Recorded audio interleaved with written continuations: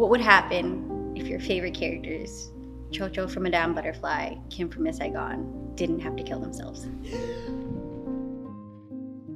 My name is Reena Dutt, and I'm the director of This Is Not a True Story by Preston Choi. I'm Preston Choi, and I'm the playwright of This Is Not a True Story. It's about 3 heroines from Asian American media, theater, film. Orientalist theater heroine fulfills a tragic suicide only to be trapped in a loop. This crazy, chaotic, hilarious loop. My character comes in and she's kind of a wild card because she's a fictional character based on a real person. So she's able to kind of straddle the real world and this kind of magical world. But they find each other and they find camaraderie and connection because of their stories and how their stories are interrelated.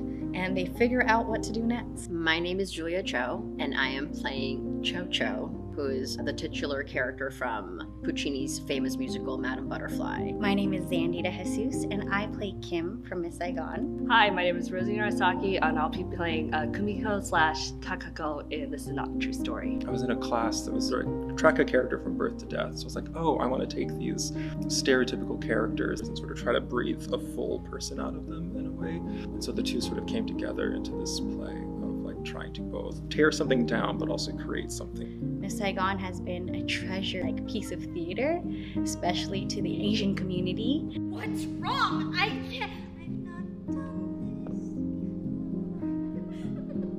this. It's funny because you have. We've known and loved this story for many, many years. And honestly, I think we've outgrown it.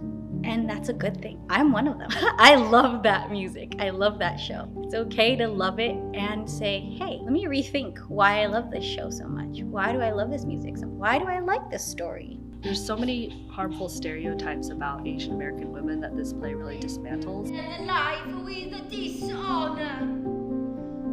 And there are probably things that you wouldn't think about unless you are an Asian American woman. So I'm excited to see what other people from other communities think. I can't help but be really moved at times when we're in the rehearsal room together and I'm just surrounded by Asian women. On several occasions, others have spoken up about how it feels so incredibly safe to be in community with each other and to be working together and creating something together. This play is one way of Asian women reclaiming our power. It feels like now's the right time to really put this play out there.